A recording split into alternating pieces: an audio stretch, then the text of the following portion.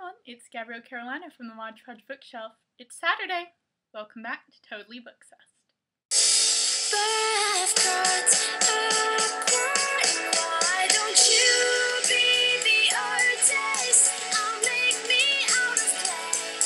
Why don't you be the writer and decide the words I say? So this week on Totally Bookcessed, we're talking about the character traits that we love or hate in a heroine. I'm going to go a little bit of a I'm a writer on you guys this week and talk about how I kind of learned some things about my heroines because of YA books.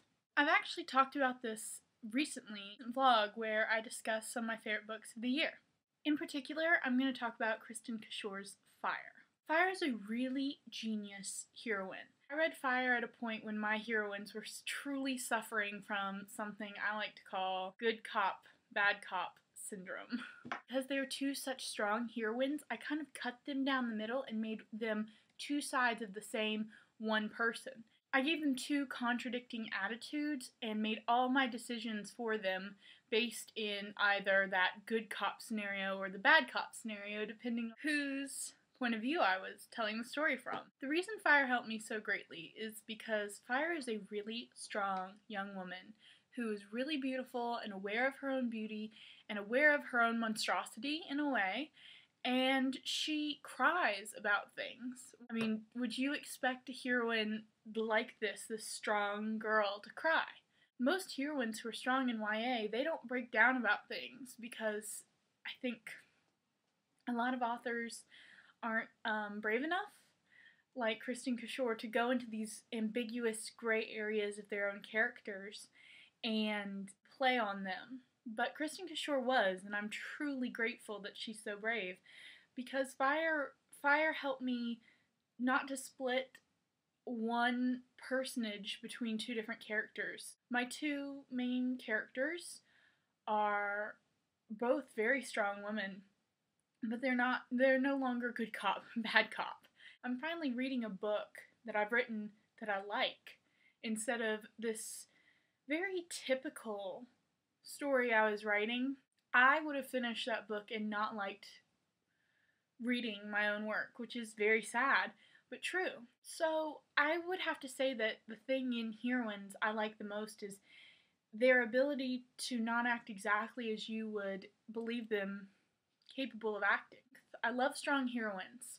I love a little selfishness in characters. I think it makes them much more believable and not so pliable. I think selfish characters make stronger choices. Heroines who are a little selfish, or maybe even a lot selfish, make stronger, more interesting choices. Just like there are people who don't like selfish characters, there are people who love them. I'm writing another book and my characters are pretty selfish, and I've thought, when I get bad reviews for this book, it'll be about how selfish my characters are and how frustrating that is. But without that quality, none of them would ever make the choices that make the story what it is. And the story is what it is, so there you go. I hope you guys liked this week's video.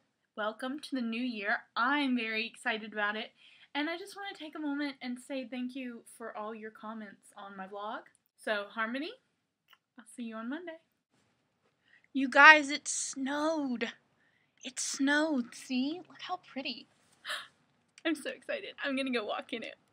Make me out of why don't you be the writer and decide the words I say? I know that some of you might love Katniss. Okay, we'll try this again. You're just very frustrating to me.